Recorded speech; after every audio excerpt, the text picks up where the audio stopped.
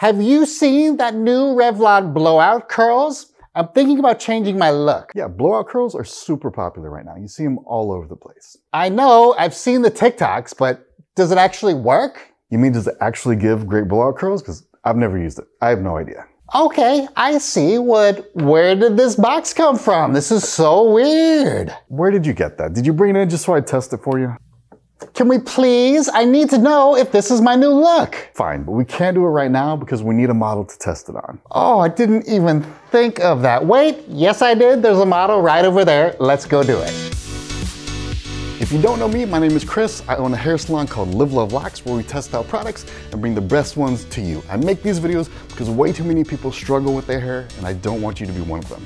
All right, so if you don't remember, the original Revlon one-step blow dry brush changed hair forever, even though it wasn't perfect. If you have a blow dry brush, it's because the Revlon One Step started a revolution and made it so easy to have salon quality hair at home that now almost everyone has a blow dry brush. So if Revlon found a way to make it as easy to get blowout curls as it is to use a blow dry brush, that's huge news and hair is about to get way easier. But we need to see if it actually works, because the dirty little secret of the hair industry is that most tools and most products don't actually do what they say they do. That's why today we aren't bringing in any professional hair models or anything like that. The models in my videos are always normal people. We literally post on my Instagram to say, hey, who wants to be a model in my latest YouTube video? That's because we don't want someone with perfect hair. We don't want a hair model. We don't want a hair YouTuber, because that would ruin the entire test. The hair industry pays these women to make videos of them using their products because they know that no matter what, the hair is still going to look amazing, even if the tool is terrible. And the most insidious part of all of this is when you get one of those bad tools, you think that it's your fault. You think you're doing something wrong and you're not good at hair. And I'm here to tell you that it's actually really easy to have good hair. If you're able to navigate the minefield of false advertising and skip straight to the products that actually do work. Okay, so what's going on here? How are we going to test this thing? The instructions say that you use this attachment on your roots, and then once the roots are dry, you go in with this iron-looking attachment to get the curl on the length of your hair. It looks really easy. Are you sure we even need to test this? You were the one who wanted to do this test, and yeah, people need to know if this is good or bad because a lot of people are thinking about buying it. Okay, sorry, I got distracted. Let's give this thing a shot. We're gonna stick to the exact way they do it in this video because that's how they say it's meant to be used. First, we're showing the model the instructional video of the look that we're trying to recreate. But I don't wanna throw the model into the deep end right away, so I'm gonna do a few myself to kind of show her how it works, let her get comfortable. Plus, we didn't bring in this model to make her do her own hair. And one of the first things we notice is that this attachment for the roots is not giving us good results at all.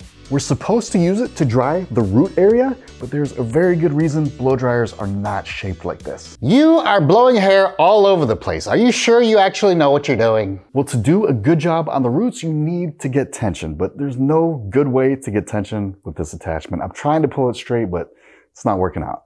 Whatever, I don't care about the roots. Just show me how to get the curls. Now we're gonna use the curl attachment. You're supposed to put the hair on the barrel and start rolling it up towards your head, but you can probably see we're having some huge issues right now. There's air coming out of every edge of this tool, so as I'm rolling the barrel up, it's blowing hair away so it doesn't actually get into the curl. And all of this hair that's getting blown around and dried in really weird directions is gonna come out absolutely terribly. That does not look right. Let's check the video again and make sure you're actually doing it right. They're doing the exact same thing. They're rolling up the barrel just like I did. Okay, but why isn't theirs blowing all around like ours is? It doesn't make sense. I have no idea. This video is weird. They keep cutting to different shots and they don't show the full thing, so I'm not 100% sure what they're doing. Well, give it a shot. You're supposed to be good at hair, so show me some of them blowout curls. I'm trying, but this thing isn't making it easy. Let's see how this one turns out.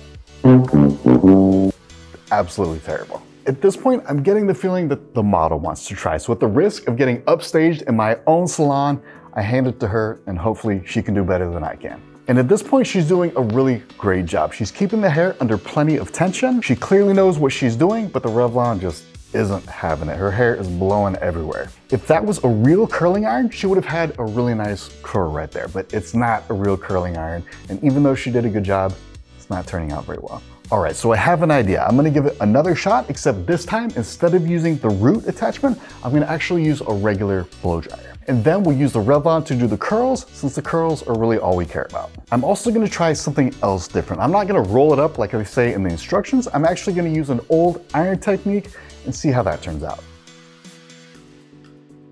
And it actually comes out okay. That's probably one of the best that we've gotten so far. I do this a few more times and actually get some pretty decent curls. But the thing is, this is not gonna work for somebody at home. If you're not really good at curls already, this isn't really an option for you. I'm gonna make a nail appointment. Please, for the love of God, have some good blowout curls for me when I get back. All right, so we're finally able to figure it out, and here's what we got.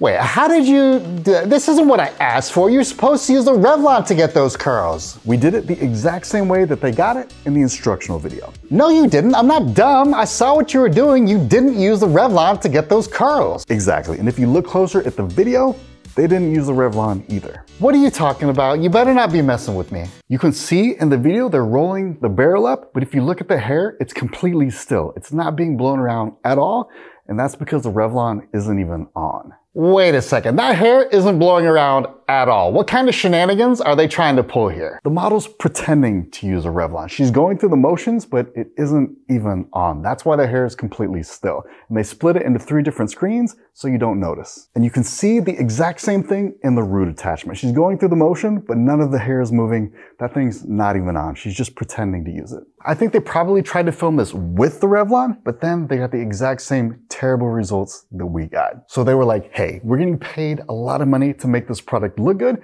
and the only way to make it look good is to make it seem like the model is using it when she really isn't. And I hate to be the one to say it, but I don't think these curls are from the Revlon. And how could you possibly know that? That's quite the accusation, you know. Because they messed up. This curl is going towards her face, and if you look at the after shots, it's going away from her face and has a different shape. Oh my God, that's not even the same curl. How could they do that to us? It looks like they went in with a regular iron for all the after shots to make it look good. But if this thing is so terrible, how does it have 4 stars on Amazon? It doesn't make sense. Almost all the reviews are for the Amazon Vine program. Basically, they send you free products in exchange for reviews. But the problem is when you get a free product, you're not that upset when it's not very good because you didn't spend any money on it. And number 2, you're probably afraid that if you give anything a bad review, they'll stop sending you free products. But you can see here, there are a few reviews who didn't get it for free that rated it for 4 stars. And if you look at what they wrote, they had the exact same trouble that we did. They probably just accidentally hit 4 stars instead of what they meant to. I find it really hard to believe that on all of Amazon, there's only 28 people who reviewed this. It looks a lot more like they got rid of the bad reviews and they didn't catch the 4-star reviews that were critical because they were 4 stars. What is going on here? This is completely insane. They didn't use their own product in their commercial and now they're skewing the reviews? Totally normal for there to be a little bit of shenanigans, but I had no idea it was gonna be this bad. Well, I'm sorry if I got a little bit intense today. I just really wanted to see the blowout curls. So what do you want to do with your hair today? Get some blowout curls? Oh no, I hate blowout curls. Just use the iron like you did on the model.